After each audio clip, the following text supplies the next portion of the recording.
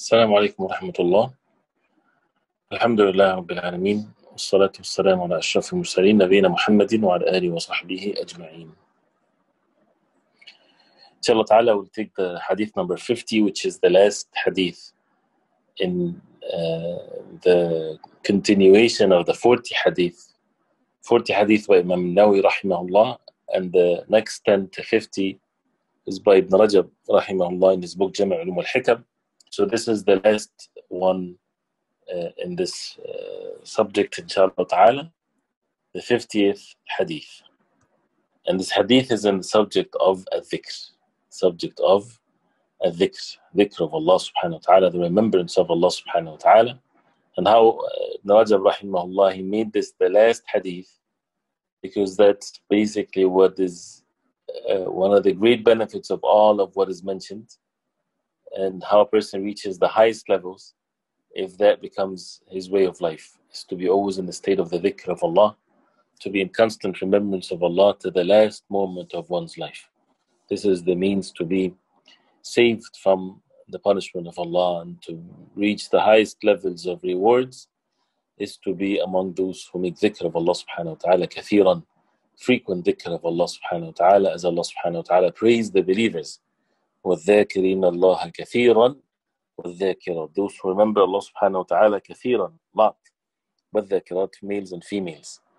اذكروا الله كثيرا, remember Allah subhanahu wa ta'ala a lot. And let's first start with the hadith, and because of the time, the subject of a dhikr is a very long subject, and it's an important one because it's as long as our days and nights. First of all, the hadith, as you see, عن عبد الله بن بسر رضي الله عنه قال: أتى النبي صلى الله عليه وسلم رجل, a man came to the Prophet صلى الله عليه وسلم فقال: يا رسول الله, إن شرائع الإسلام قد كثرت علينا. That, O Messenger of Allah, the shara'i' of Islam, the many shara'i' is the plural of sharia, the ways of Islam, the rulings of Islam. قد كثرت علينا, it's been a lot on us, a lot of rulings, a lot of things. فباب نتمسك به جامع. فباب نتمسك به جامع. Give me a bab, a door or a gate or a subject, basically, in this context. One of these means in the Sharia that I would hold to it. Jami', that means very comprehensive. Means if I have it, I would get all of these rulings of the deen of Islam. He said, قال لا يزال لسانك رطبا من ذكر الله عز وجل. He said to him, make sure that your tongue is always wet, fresh from the dhikr of Allah subhanahu wa ta'ala. And this is the narration of Imam Ahmad. This hadith by itself has great benefits, and the subject of a dhikr is something that needs to be discussed, of course. But this man, when he came and he asked the Prophet ﷺ such a question, he was not asking to get something to relieve him from the many rulings or the many orders of Allah, as some people might think, to get less actions or less adherence to the deen of Allah. No. He's saying that since there are so many rulings, so many different things in the deen of Allah, tell me something to make it easy for me to be upon all of this. This is basically what he's asking.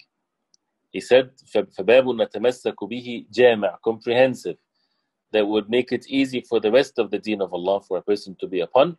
Also, it means that tell me something that I would do, because the many different rulings in the deen of Islam, this can relate to some people and not others.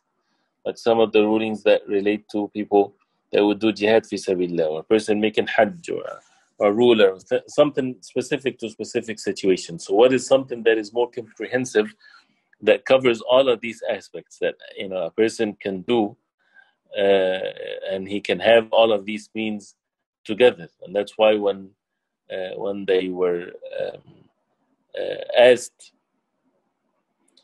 which is explanation of the hadith of the Prophet ﷺ, that the best thing is the dhikr of Allah subhanahu wa ta'ala, they said that the best of those who make salah are those who make more dhikr.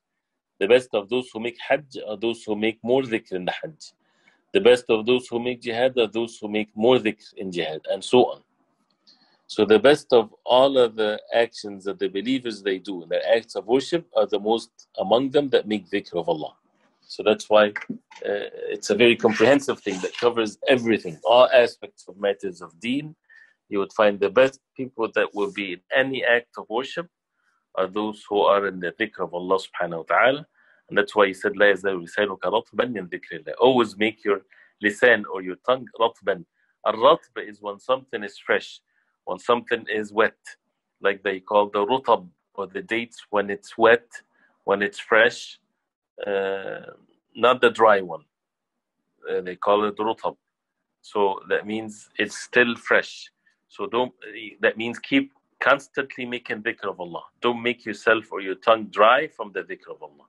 Always making dhikr of Allah subhanahu wa ta'ala. And that's why one of the definitions of at-taqwa, ittaqullah haqqa tuqatih, to obey Allah the way He ought to be obeyed. Abdullah ibn Mas'ud radiallahu anhu said, أن يطاع فلا يعصى, that Allah is to be obeyed and not to be disobeyed. ويذكر فلا ينسى, and to be remembered and not to be forgotten.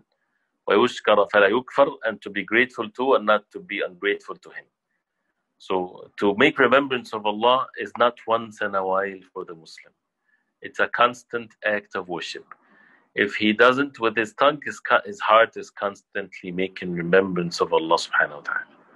And to forget about Allah subhanahu wa ta'ala, to be in that state of forgetfulness, it's a bad thing. So to always be busy with one's heart, with one's tongue, with the dhikr of Allah subhanahu wa ta'ala, to make constant dhikr of Allah subhanahu wa ta'ala. And how to achieve that is by following the way of the Prophet alayhi salatu wasalam. When we look into the Quran, we would find that Allah subhanahu wa ta'ala ordered the believers to make remembrance of Allah subhanahu wa ta'ala. يَا أَيُّهَا الَّذِينَ آمَنُوا اذْكُرُوا اللَّهَ ذِكْرًا كَثِيرًا. You who believe, make remembrance of Allah ذِكْرًا كَثِيرًا, many times, not just once in a while.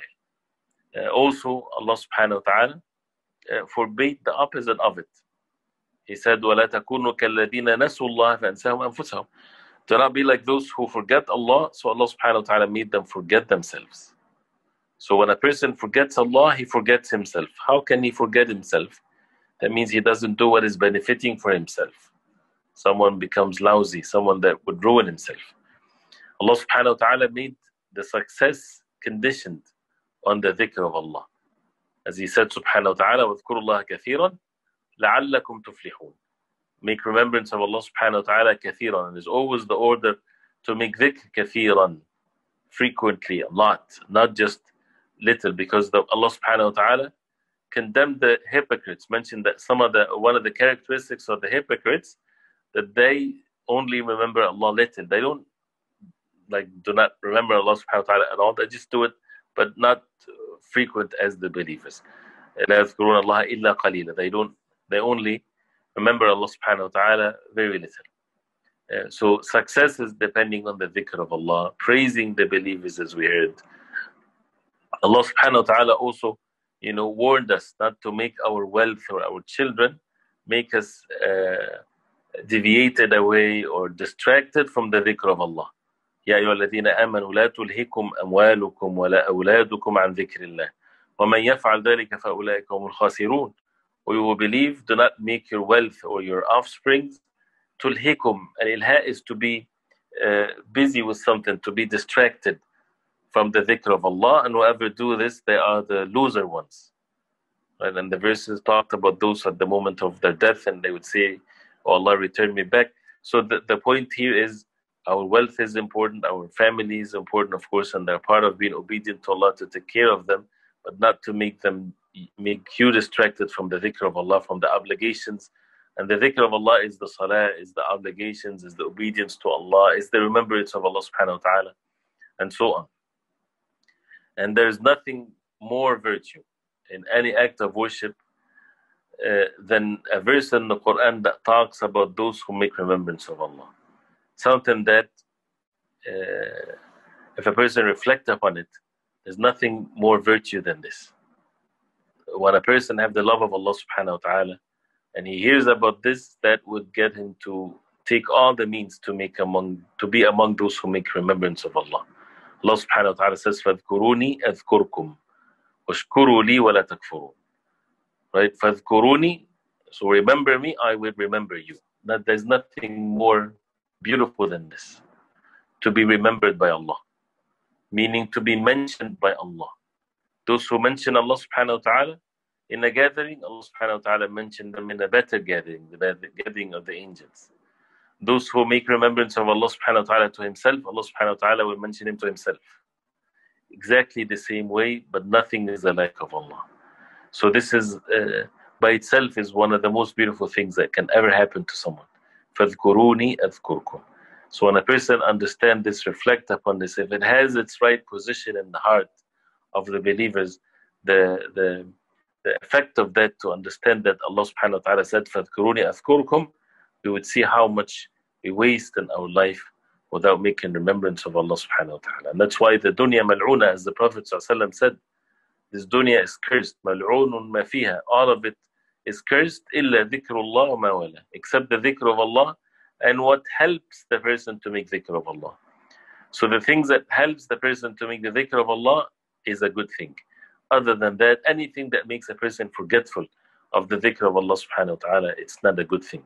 And with ilm, with knowledge, of course, a person would get to understand the importance of this. That's why when people think, well, my work distracts me, my family distracts me, it shouldn't. And a person should struggle with himself to do the acts of worship and the obligations. And part of being distracted, if a person commits a sin, if a person neglects his salah, delays his salah, things of that nature. And to follow the way the Prophet ﷺ, to make the adhkar that the Prophet ﷺ would do every day, that makes a person among those who make remembrance of Allah frequently. The morning, the evening, that's something that should never be missed. 100 times of La ilaha illallah wahdahu la sharika lah, lahul mulku wa lahul hamdu wa huwa ala kulli shay'in qadir in the morning and in the evening, and the rest of the adhkar after the salah. And that's the optional, so that's the recommended adhkar. So then the obligation is even more important than the salawat al-khams, what is being said in the salah, the sunnah prayers, the night prayer, the recitation of the Quran every day. Yeah, so the dhikr of Allah subhanahu wa ta'ala is one of the best acts of worship. And that's why the salah itself, it has two great benefits, as Sheikh Taymiyyah he said. One is that it prevents the person from al-fahsha wal-munkar, as the ayah says, and it also has the dhikr of Allah. Inna salata tanha 'anil fahsha'i wal-munkar wa la dhikrullahi akbar. As Allah subhanahu wa ta'ala said, that the salah prevents the person from making fahsha and munkar, falling into the sins, and wa la dhikrullahi akbar. And what's greater than that the salah itself is having the dhikr of Allah in it.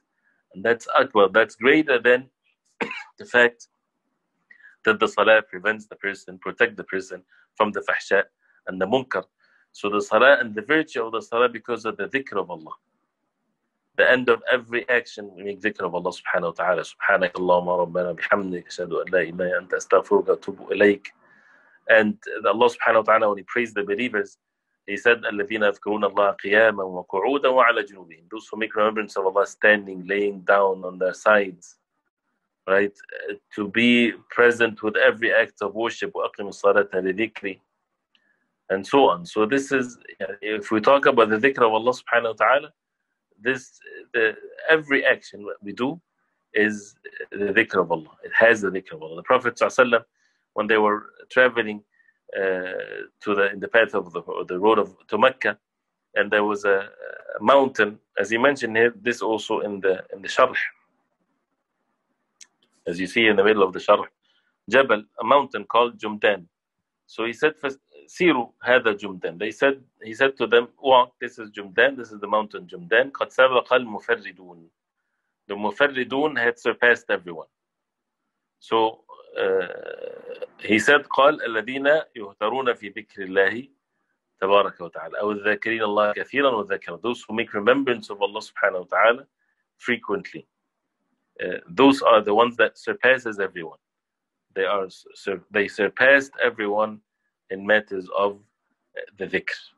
So there's nothing, again, more virtue than this. I'm going through the sharh to see some of the narrations that he mentioned. استكثروا من الباقيات الصالحات. Say, do a lot of the baqiyat al-salihat, what stays with the person, righteous ones.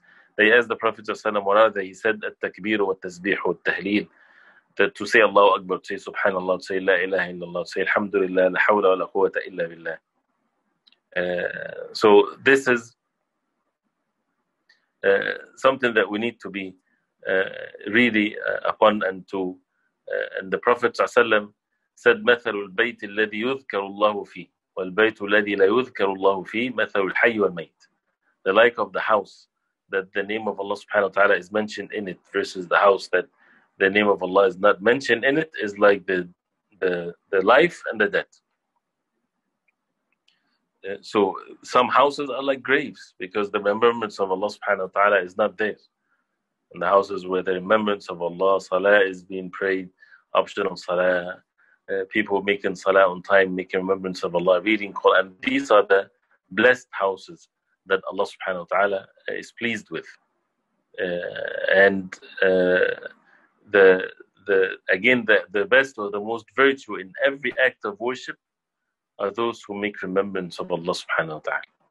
So this is something that he ends his book with, this book of dhikr, and how to make these adhkar, and the way the Prophet ﷺ, and to be constantly making dhikr of Allah, and to have the awrad, the everyday portion of the Quran to be recited, and the adhkar of Allah subhanahu wa ta'ala, and the salah on the Prophet ﷺ, and the like of this, and not to waste one's life, because one of the things that people would regret after they depart from life is the waste in ghafla, and not making remembrance of Allah subhanahu wa ta'ala. It's the easy ibadah, even though it's on the heart, a person sees the tawfiq, the help from Allah subhanahu wa ta'ala, and not all the time the person is helped. But it's a normal thing for the human beings to feel overwhelmed sometimes, or to feel tired, or to feel bored, or something like this, but to renew our energy, to seek help from Allah subhanahu wa ta'ala, and to do the acts of ibadah and dhikr. One of the things that he mentioned, meaning in the Rajab, in the explanation of this hadith, he said the wadha'if al-dhikr, the wadhifa, the time where the person makes dhikr in the day and the night. So Allah subhanahu wa ta'ala ordered the Muslims to make remembrance of Allah subhanahu wa ta'ala every day and night 5 times, to establish the salawat in its prescribed times. And he also made for these fara'id nafila, optional acts of worship, to increase more than the 5 daily salah. One of which is from the salah itself, like to pray before or after the salah, the sunan salah, the 12 rak'ah sunnah, and so on, 4 rak'ah before asr. May Allah have mercy on someone that prays 4 rak'ah before asr, and so on. So this is from the salah itself, and that fixes the obligations and perfected. And the different salawat of al-nawafil is to be for a person to know them, salatul duha, salatul layl, qiyamul layl, and the different types of salawat like this. And the times where the salah is permissible versus the times where the salah is not permissible, meaning the optional salah. And all of these times, and the hadith that talks about it, and the virtue of it, this is something that we need to really be upon, and to always remind ourselves to be upon the worship of Allah and the dhikr of Allah subhanahu wa ta'ala at these times. So this is the dhikr like this from the salah itself. And there is the adhkar, that is with one's speech. So waiting for the salah in the masjid, making adhkar in the morning and the evening before going to sleep, waking up at night, waking up in general, and things of that nature. And that's again to follow the way of the Prophet ﷺ. And as far as what a person is doing during the day or during the night of worldly matters, livelihood matters, things that we need to do, work, cleaning, whatever there is, right? All of that, still the dhikr of Allah subhanahu wa ta'ala is to be established to one's best ability, right?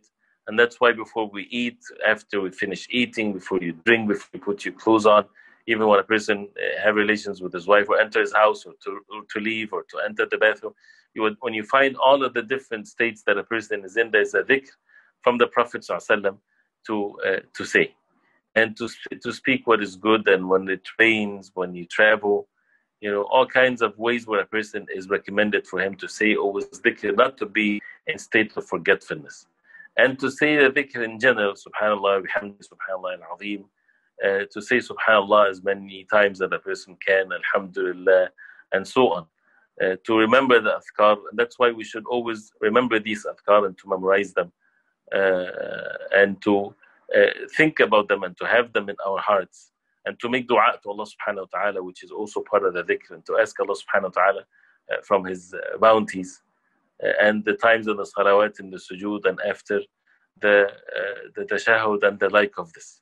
So all kinds of means for success in this life and in hereafter, it should be done when a person knows, have the proper aqidah, proper belief, worship Allah subhanahu wa ta'ala, and constantly purifying ourselves with the dhikr of Allah subhanahu wa ta'ala.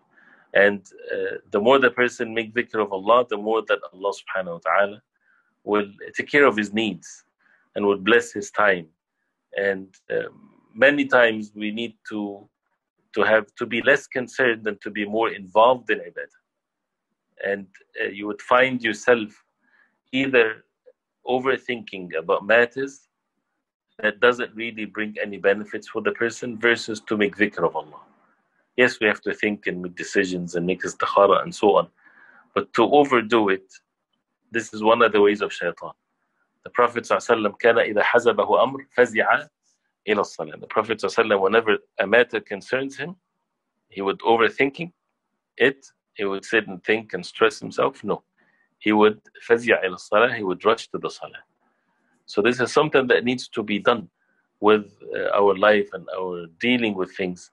That is to turn to Allah subhanahu wa ta'ala and not to waste our time with the remembrance of others or human beings, or ghiba and namima, or looking at screen time that increases every day, and things where people that there's no benefit for him to read, or things that are foolish, or find himself once addicted to all kinds of things. And it's really, as mentioned before, one of the things that really I want to say shocked me when I saw it. But when you read about the early generations of Islam, Rabi' ibn Sulaiman, when he said, كلما دخلت على الشافعي, every time I enter on الشافعي, Imam الشافعي, رأيت المصحف بين يدي, I would find the mushaf, the Quran, between his hands. That means he's always looking into the mushaf with his ilm, with his knowledge, and so on. So nowadays, what happens every time we look at one another, what are we doing? We're having our phones in our hands. And it's amazing, it's when you read this hadith before these phones and how it invaded everything in our life, you would say, how can that happen? How can someone always, every time he enters on him, he sees him with the mushaf in his hand? We see how reality that is, and how was our life before there were phones. And the ghafla continued in a different way. But that means it's feasible for a person to make dhikr of Allah, to make remembrance of Allah. But it's the shaitan that takes away from the human beings anything or any means of goodness that he can take from them. He will try his best. So the call here is to organize our time and to be concerned about what's benefiting for us, and to put everything in the right perspective, and not to leave ourselves like this with everything nowadays pulls us away if we're not aware and conscious of where our time is. Like, for example, if a person leaves himself to what he sees on the phone, it's an endless scroll, right? Endless. There's no end to it, and they intentionally did it this way, so that people are in that constant addiction and ghafla, and to be in total submission to what is being seen and read, and whether it's good or evil, whatever there is. So, but for a Muslim, the matter is different. We should fix times for things and put things, the objectives of our lives, and the salah and the dhikr and the ibadah and reading Quran and memorizing Quran, and worldly matters, livelihood matters, being busy with studying, with work, or whatever there is, and having so much less of these other things that is no benefit to it, unless it's benefiting. Yes, there's great benefits for those who would use it in a benefiting way, and not to waste our time in matters that does not bring any benefit to us. We ask Allah subhanahu wa ta'ala to give us the reality of it, and to be among those who benefit for what is being said. So I'll stop here, inshallah ta'ala. And the subject is a detailed one, of course, as we know, and we ask Allah subhanahu wa ta'ala to make us among those who make remembrance of Allah constantly, all the time, and to guide us to say La ilaha illallah before we depart from this life. Wa sallallahu alaihi wa sallam. Assalamu alaikum.